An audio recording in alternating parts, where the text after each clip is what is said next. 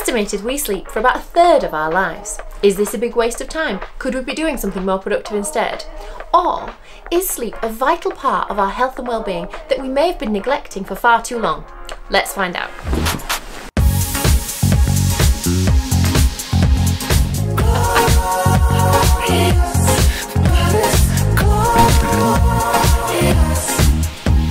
The topic for today is all about sleep. I'll be discussing how modern culture is affecting our sleep habits, what actually happens to our bodies whilst we sleep, what are the health consequences of sleep deprivation, and finally my top 10 tips on how we can all be sleeping a little bit better.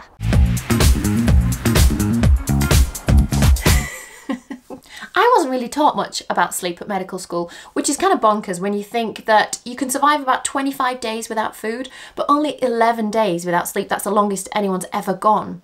And we know that poor sleep is linked to all-cause mortality, and what that means is essentially you're less likely to live as long if you have poor sleep. And yet we're living in what's been termed an epidemic of sleeplessness, where low-level exhaustion has just become the norm. We have 24/7 lighting, and if you work really long hours, that's just a sign of dedication and stamina. And all this means that we're ending up sleeping 20% less than we did in the 1940s. I mean, that's a really huge amount. So it must be having some kind of ramifications, right? We can at least put an economic figure on this. We know that poor sleep costs the UK economy about 2% of its GDP per year, which equates to £30 billion. In America, we think that 100,000 road traffic accidents are linked somehow to the driver being tired. In fact, 31% of drivers admit to falling asleep at the wheel at least once in their life. 24 hours of wakefulness is the equivalent to being over the alcohol limit for drink driving. So we know that it's dangerous to be sleep deprived. Let's find out a little bit more about what happens when we are asleep. There are 3 stages of what's called non-REM sleep and REM sleep, which you may have heard of. So the first stage of non-REM sleep lasts about 5 minutes. This is when we're just starting to feel a little bit sleepy, and this is thank you to the pineal gland pumping out melatonin, which is the hormone that makes us feel all nice and sleepy. And sometimes you might get those strange muscle twitches at this point. So after those 5 minutes are up, then you're into stage 2 of non-REM sleep. And this takes up about half of all your total sleep time. And in this stage, we have what's called sleep spindles, if you're looking at an EEG, which measures the brain waves. And these are little electric sparks, and these are linked to memory consolidation and also learning new things. In fact, if you've learned something new that day and you've been practicing the piano, you'll have more of these spindles on the EEG. And during this cycle, it helps your brain clear out old memories, declutter, and consolidate memories it does want to keep.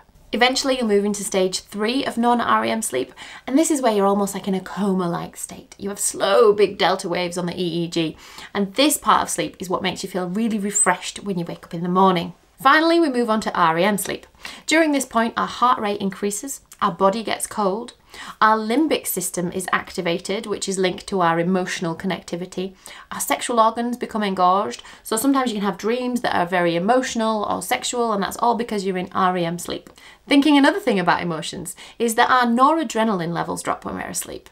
And this helps us feel less concerned about problems when we wake up in the morning. But if you're not getting this sleep, then it's more difficult to navigate the social and emotional world the next day. Something else really interesting that happens when we're asleep is kind of like mental housekeeping.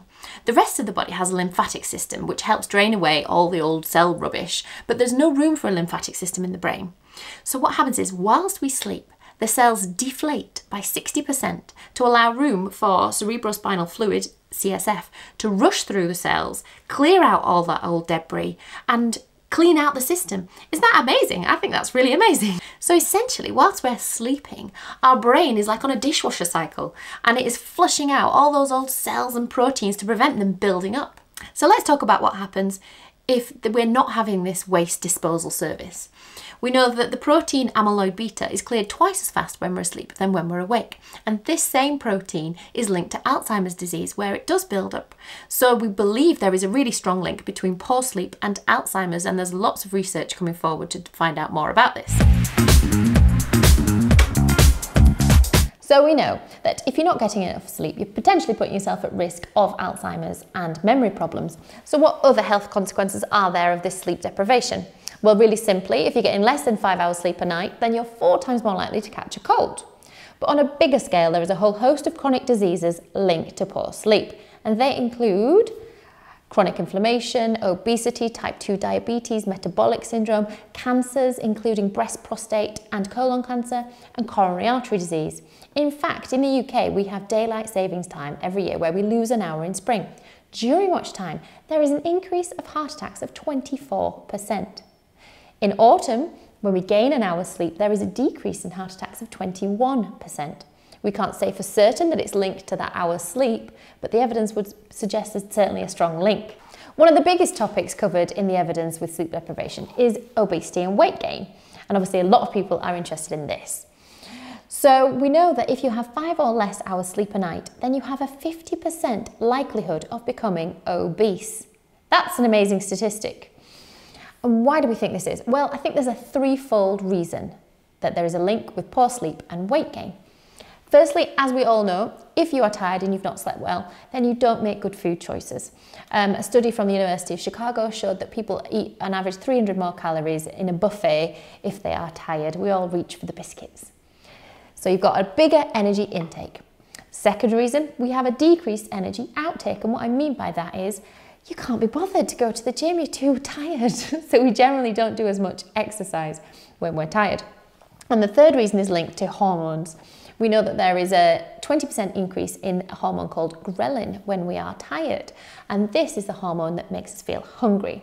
We also have an increase in the hormone called cortisol, which gives us a bigger appetite. So you're hungrier and you've got a bigger appetite. It's not a good recipe for weight loss. If you're trying to diet, but you haven't slept well, we know that 70% of your weight will come from lean muscle mass, which is not what you want to be doing. So we know that if you're tired, you've got low motivation, you're going to exercise at a lower intensity, and overall it's going to be less efficient exercise. We know that if you're tired, especially when we're looking at athletes, they've got an increased risk of injury. On the flip side, if you are well slept, then this enhances your recovery time. And this is probably the reason that a lot of athletes sleep between 10 and 12 hours. Roger Federer sleeps 12 hours a night. Usain Bolt says he never sleeps less than 9 hours a night. So we should be looking to them as examples of what we could be doing a bit better. The last topic I want to talk to you today about is mental health and poor sleep. We know that there is not one single mental health problem that does not have a correlation with poor sleep. We've always thought about it as just a symptom of the mental health problem, but things might be starting to change. Last year, from the University of Oxford, there was a study where participants were given an online CBT course to try and improve their sleep. The results were they had reduced insomnia, paranoia, and hallucinations just from this improved sleep. So we need to start thinking about sleep as more as a causative factor in mental health. Finally, I want to give you all my 10 top tips to improve sleep. Number 1, consistency. Try and go to bed and wake up about the same time every day, even on a weekend. And if you have kids, this might be actually easy because kids wake up at the same time every day anyway, but you just have to go to bed at the same time every night. Tip number 2, avoid caffeine after lunch. Now, we all know that caffeine impairs our sleep, and so many patients say to me, "Oh, but it doesn't affect me, doctor. I can have a cup of coffee before I go to bed and still sleep well." No, you think you're sleeping well, but you're not reaching that deep sleep where you have those nice big delta waves that help you feel refreshed the next day. Did you know that caffeine has got a 6-hour half-life? That means there's still half of it within your system after 6 hours, which means there's still a quarter of it in your system after 12 hours. You wouldn't think about having a quarter of a cup of coffee just before you went to bed and expect to sleep well, would you? Caffeine is a stimulant, so I recommend you have your caffeine before lunch or during lunch and then just move to decaf after that. Tip number 3 is about alcohol. I know you hate me already, you don't want me to say this, but alcohol is not good for sleep. We all enjoy a glass of wine, especially when the kids have gone to bed, but actually alcohol sedates you, it doesn't help you sleep. Even though you think having a nightcap might help you sleep, it doesn't. It actually fragments your sleep and it blocks REM sleep. If you are going to have a drink, try and restrict it to at least 3 hours before you go to bed, and that way you'll sleep a little bit better. Uh-oh, gonna need a cloth. Oh shit. Tip number 4. Nice and simple, don't eat your dinner too late. An evening meal very late at night can make you feel full and you're busy digesting and not very good at sleeping. Tip number 5. Try and do some exercise every day. Whether it's just walking with the kids to school or doing anything you can, it'll help you sleep better that night. Tip number 6. Avoid light before bed. Now, we all know that we shouldn't really be using our screens before bed, but this really is quite an important point, even if you flicked it onto your night mode on your iPhone. This is because that artificial light still sends messages to our brain that it's daytime and stops that melatonin from increasing, and that's the hormone that makes us feel nice and sleepy. So when you go in your bathroom and you put that bright light on to clean your teeth, your brain is really confused and stops getting ready for sleep. Tip number 7, try and get some sunshine. So when you wake up in the morning, whether you're sitting by the window to try and get some daylight, or you walk a little bit further from your car to the office, just try and let your brain find out it's daytime, there's lots of sunshine, wake up. Tip number 8. If you are struggling to sleep and you've laid in bed for more than 20 minutes, then get out of bed. Sounds crazy, but go into a dark room and do something that makes you still sleepy, like listening to a podcast. And then when you do feel tired, go back to bed.